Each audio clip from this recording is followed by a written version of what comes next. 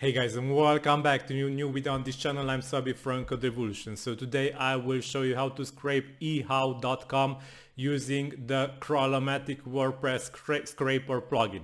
So Crawlomatic is a unique on the market WordPress plugin for scraping, which can do things that other scraping plugins cannot do. So it can scrape dynamic content websites also, which are protected by scraping protection, and Crawlomatic can do it. So Crawlomatic can actually do what other scrapers cannot do.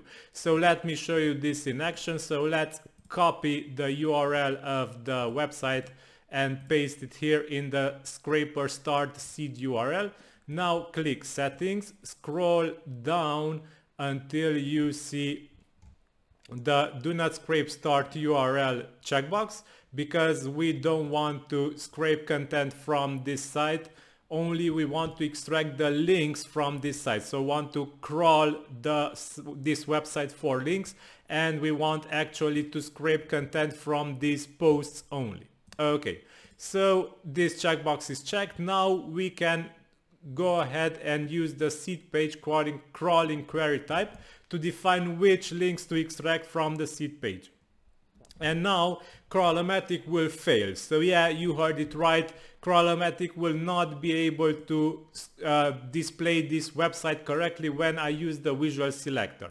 And I tell you that it will fail because it will behave as the other scraper plugins from the market, because this website uses JavaScript rendered content and it needs a special web browser to render the content. So as you can see, failed to get web page when using visual selector. So this is the fail message that, hey, Crawlomatic was not able to get this content. So to make this work, you will need to go up and install Puppeteer on your website. I will link in this video description how to install Puppeteer on your website, and go to content scraping method to use, and instead of WordPress default, which other scraper plugins also use, you should select Puppeteer, which needs to be installed on your site. So without installing Puppeteer, this feature will not function correctly. If you don't have the option to install Puppeteer on your server, you can also sign up to HeadlessBrowserAPI and select Puppeteer Headless Browser API, which is a cloud service I created, which also can render JavaScript dynamic content using a cloud website, Headless Browser API, which is also linked in this video's description. So this is also optional. Keep in mind that you can simply install Puppeteer on your site, which is free, and use this method. But this might not be possible and not be an option provided by your hosting provider. And in this case, I can offer also Headless Browser API Puppeteer. So let's select the local Puppeteer installation and let's save settings. And now we can go back to the visual selector, which failed before because we were using the default scraping method of WordPress, which is not able to scrape this website. And now we will open up the site with Puppeteer. So as you can see, the website opened up, and all we have to do is click on a link that we wish to scrape, and the plugin will match all the links that match your description. So this link was selected, but also other similar links will be selected automatically by the plugin. Now let's go down, and in the content query type, let's also select visual selector, and now we will be able to see if the plugin is configured correctly. If yes, we will be presented with an article from the page we are wanting to scrape, not the seed page. So as you can see, this is an article page and not the seed page, but this article page loaded up correctly, and this is the correct behavior, because in this case we will be able to highlight the content that we wish to scrape by the plugin. So highlight the content, and the plugin automatically fills up the XPath selector for it.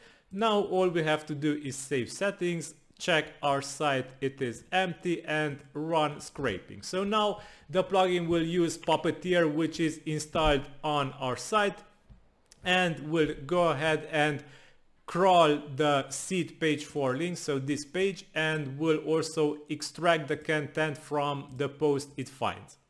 Now let's go to our site, refresh it, and here it is. The article is fully scraped with images and all cool stuff. If you see duplicate images on the top, you have two options. You can remove the article featured image from being shown in single post view from your theme settings, or you can remove the featured image from the post using the plugin's main settings.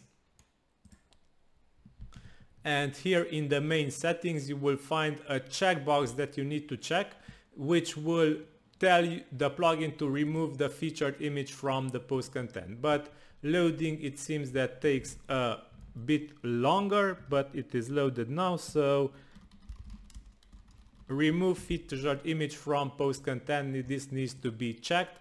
And also you need to be sure that the featured image selector here in the visual selector is featured image query type is set to the image you wish to remove. So for example, I will select this image and save, and let's delete the post, re-import it, and now the plugin will also extract the featured image directly from the post content, because otherwise it will extract it from OG image meta tags, which might result in a different image.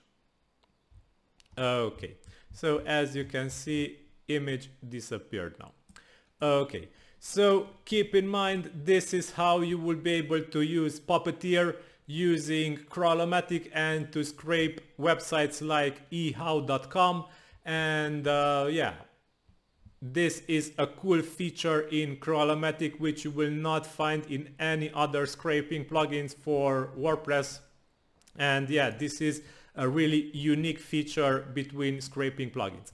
So I will link Crawlomatic in this video's description. I will link Headless Browser API also in the description, and I will link a tutorial YouTube video on how to install Puppeteer on your own server also in the description. So like, comment, share, subscribe. It is really appreciated. Thank you for watching. Have a nice day. Bye bye.